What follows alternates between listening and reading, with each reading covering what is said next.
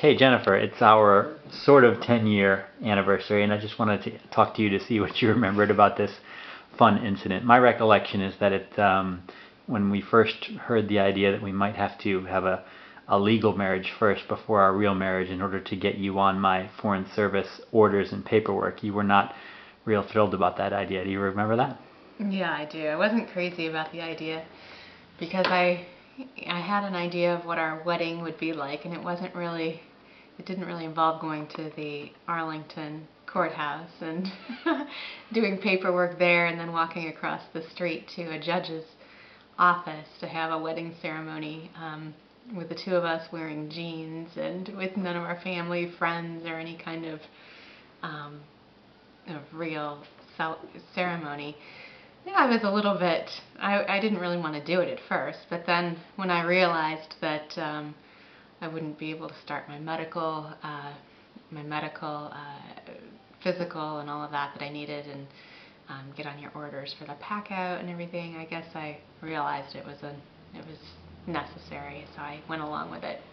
And then when we got there, though, and Joe Newland was there, who I think was around 90 years old or so and had married like tens of thousands of couples, and he had those streamers in his office, and he gave us the pen and everything. Did you start to feel like it was a little bit more fun?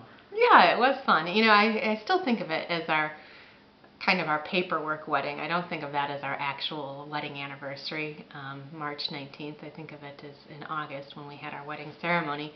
But it was nice. If we were gonna have to do it that way, I'm glad that Mr. Newland was able to perform the services for us. He was such a such a nice guy, and I liked how he had the decorations, and it was a special day. And then when we got married for real, though, none of your friends or relatives knew about that we had already been legally married for 6 months at that point, right? No, and I don't think they still do. They probably will see it for the first time on your blog post if they read it.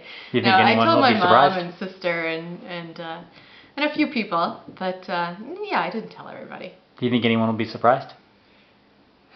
I don't know.